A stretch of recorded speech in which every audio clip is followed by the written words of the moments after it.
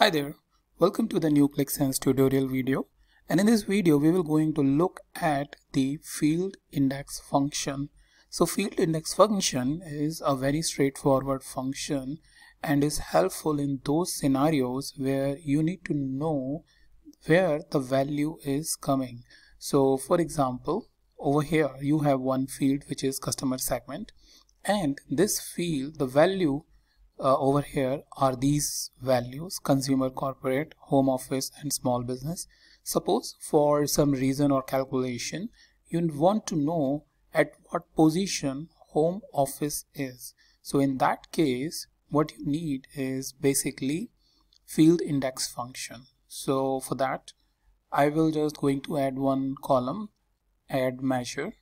In the expression editor I will go into the field index and then provide the field name. So this is field name in single quotation. Remember this, no need, there is no need, or you will not provide the value of fields like this, customer segment. No, not like this, which is usually what we provide. The way it accepts the field is like this in the single quotation. Otherwise it will not give you the output.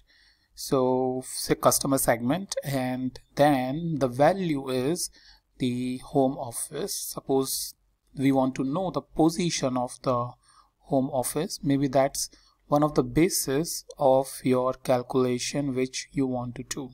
So click apply, and here is the third location. So first, second, third location.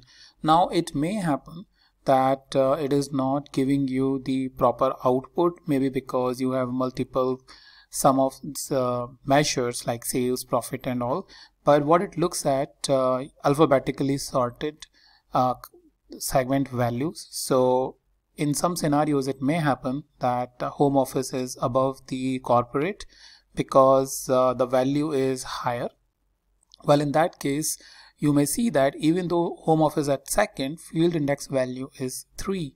So you just need to make sure that to get the output, this is always by the sorted value, and home office third location is coming over here because I have already sorted the value over here by the customer segment over here in this sorting, just to make sure that this example is coming right and you know the reason behind it.